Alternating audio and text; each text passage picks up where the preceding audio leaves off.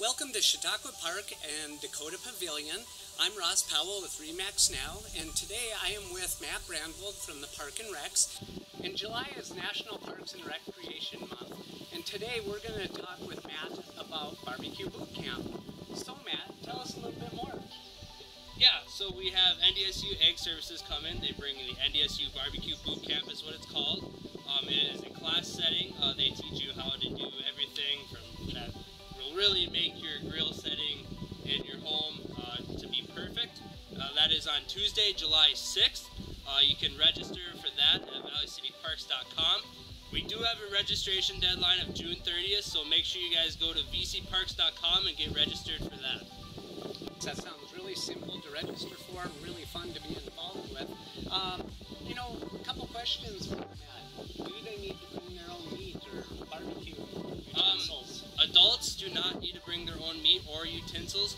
We do have a youth cooking competition that they will provide the meat for you, but you will have to include 3 secret ingredients into your recipe. Just go to vcparks.com and click the July Celebration Month tab, and all the information will be there. Fabulous. So, in regards to judging, are they judges from NDSU, or can any of the community be judges? Yes, we will have 3 judges from NDSU and probably 1 judge from Valley City Parks and possibly a judge from RE/MAX, so if you guys are interested in that, just let us know.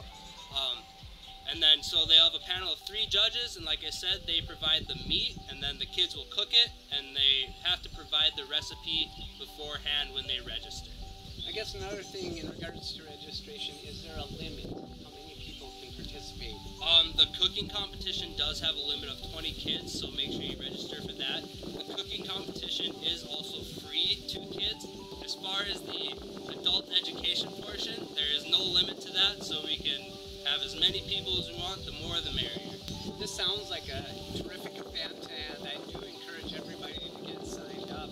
And I really appreciate all the effort Valley City Parks and Recs puts into July, making this month very successful. And I do thank you for all your hard work, Matt.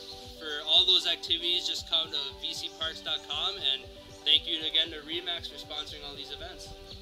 We're very proud to. And remember, when you want to find realty now, think RE/MAX Now.